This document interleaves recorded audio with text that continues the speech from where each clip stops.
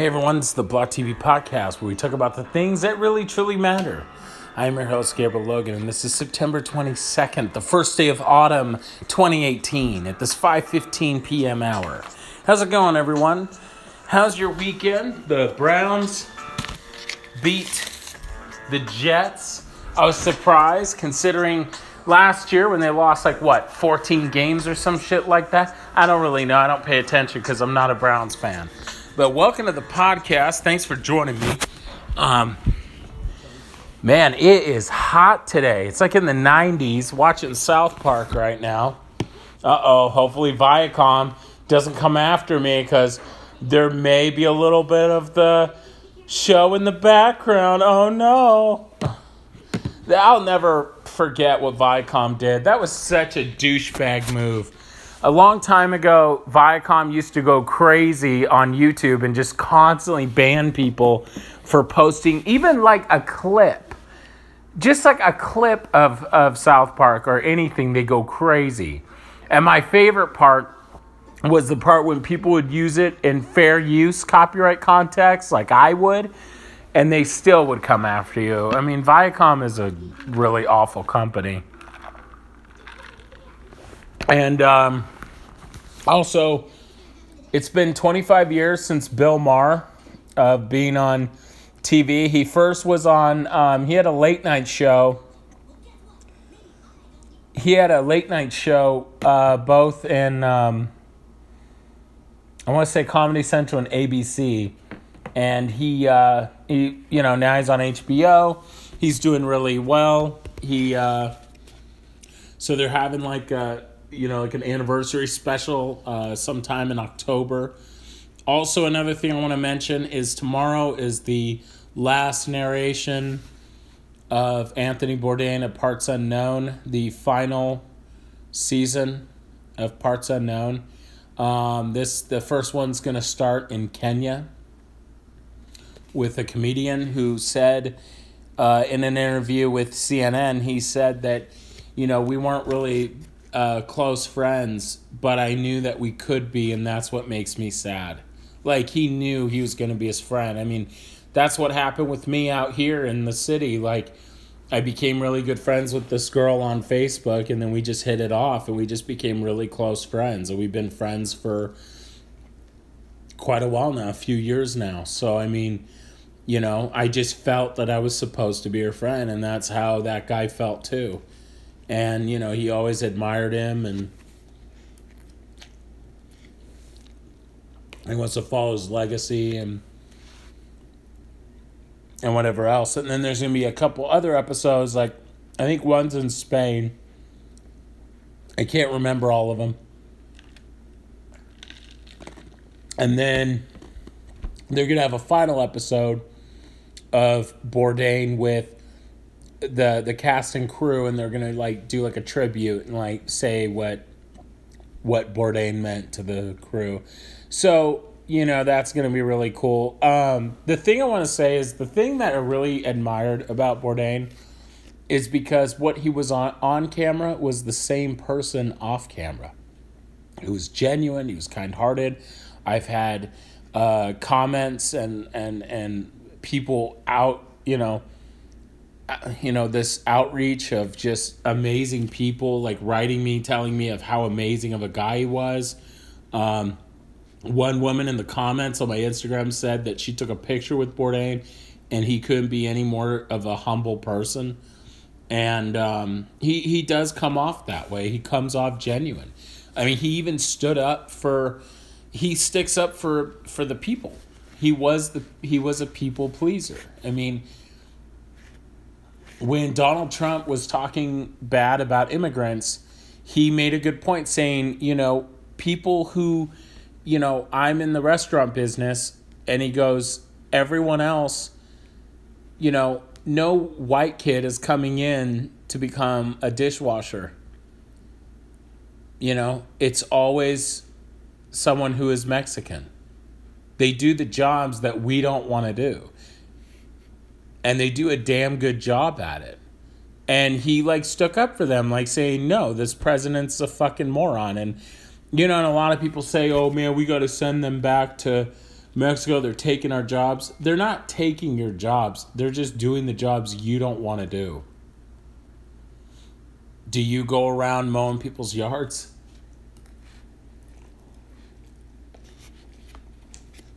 Here's a better part.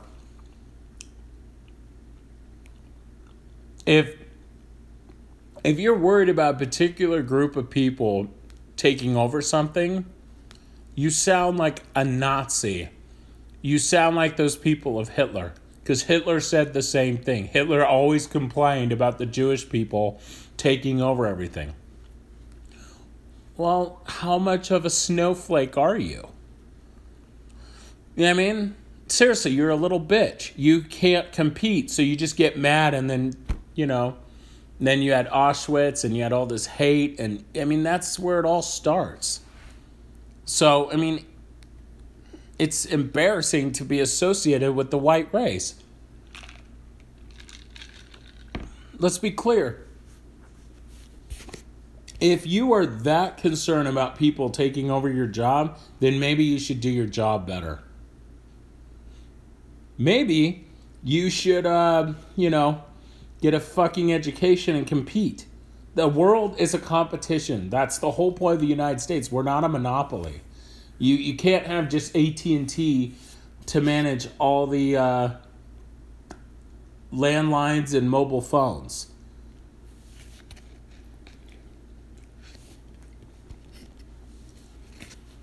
That's what's amazing about our country. We have all these different options. We have Verizon. We have AT&T. We have T-Mobile. We have Virgin. We have Metro PCS, Mint Mobile, Boost Mobile. You have options.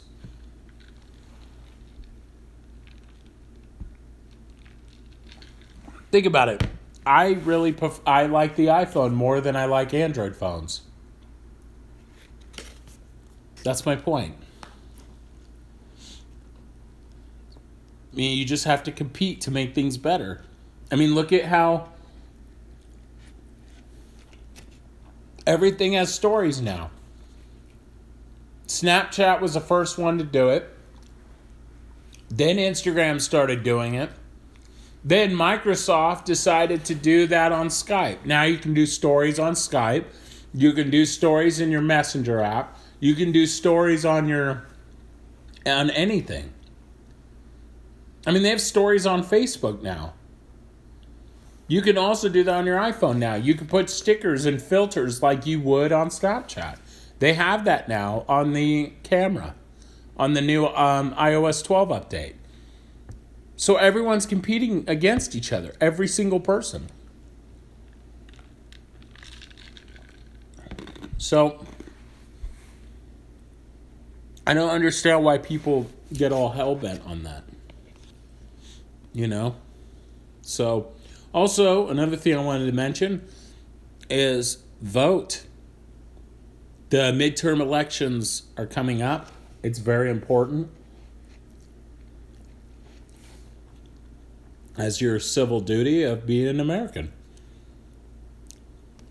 You should vote. And I honestly feel there's going to be a bigger voter turnout because Trump is such a narcissist scumbag. I feel like more people are going to turn out to vote against him and he'll be impeached. Another thing I want to mention is Donald Trump obviously has NPD, which is narcissistic personality disorder. If you read the bullet points on Wikipedia of what narcissistic personality disorder is, that's exactly what Trump has.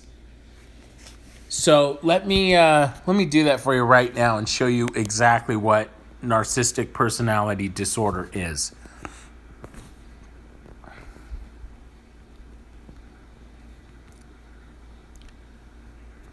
On Wikipedia, narcissistic personality disorder is a personality disorder with a long-term pattern of abnormal behavior characterized by exaggerated feelings of self-importance, an excessive need of admiration, and a lack of empathy. Gee, doesn't that sound like someone we know? Those affected often spend a lot of time thinking about achieving power or success or on their appearance. They often take advantage of the people around them. The behavior typically begins by early adulthood and occurs across a variety of social situations. And then there's this painting called Narcissus by Kamengaro, gazing at his own reflection on the ground. This cause of narcissistic personality disorder is unknown. It is a personality disorder classified within Cluster B by the Diagnostic and Statistical Manual of Mental Disorders, DSM. Diagnosis is made up by a healthcare professional interviewing the person in question. The condition needs to be differentiated from mania and substance use disorder. Treatments have not been well studied. Therapy is often difficult as people with this disorder frequently do not consider themselves to have a problem. About 1% of people are believed to be affected at some point in their life. It occurs to occur more than males than females and affects young people more than older people. The personality was first described in 1925 by Robert Wilder, and the term NPD came into use in 1968. The signs and symptoms. People with narcissistic personality disorder are characterized by their presence, gradually excessive need for admiration, and a personal disdain and lack of empathy for other people. As such, the person with NPD usually displays arrogance and a disordered sense of superiority, and they seek to establish abusive power and control over others. Self-confidence, a strong sense of self, is different from narcissistic personality disorder. People with NPD typically value themselves over others to the extent that they openly disregard the feelings and wishes of others and expect to be treated as superior, regardless of their actual status or achievements. Moreover, the person with narcissistic personality disorder usually exhibits a fragile ego, self-concept, intolerance of criticism, and a tendency to belittle others in order to validate their own superiority. The DSM-5 indicates that persons with NPD usually display some or all of the following symptoms, typically without the commensurate qualities or accomplishments. 1. Gradually with expectations of superior treatment from other people. 2. Fixated on fantasies of power, success, intelligence, attractiveness, etc. 3. Self-prescription of being unique, self-perception of being unique, superior, and associated with high-status people and institutions. 4. Needing continual admiration from others. 5. Sense of entitlement to special treatment and the ordinance from others. 6. Exploitive of others to achieve personal gain. 7. Unwilling to empathize with the feelings, wishes, and needs of other people. 8. Intensely envious of others and the belief and the people are equally envious of them. 9. Pompous and arrogant demeanor. That is the fucking president of the United States. He is every single fucking thing of this. And this is a mental illness.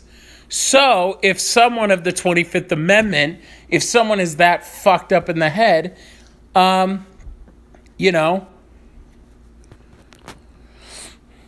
they need to be looked at.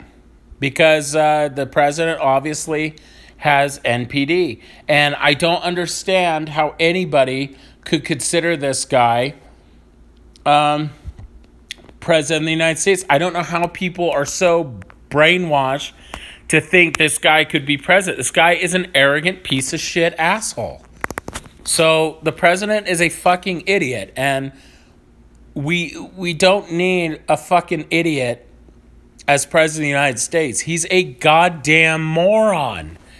And I honestly think we need a better president, and we need an impeachment. The guy is unfit to be president. He's a narcissist. He's an asshole. All he cares about is himself, and he's just a complete dick. So, anyway, I was trying to see how to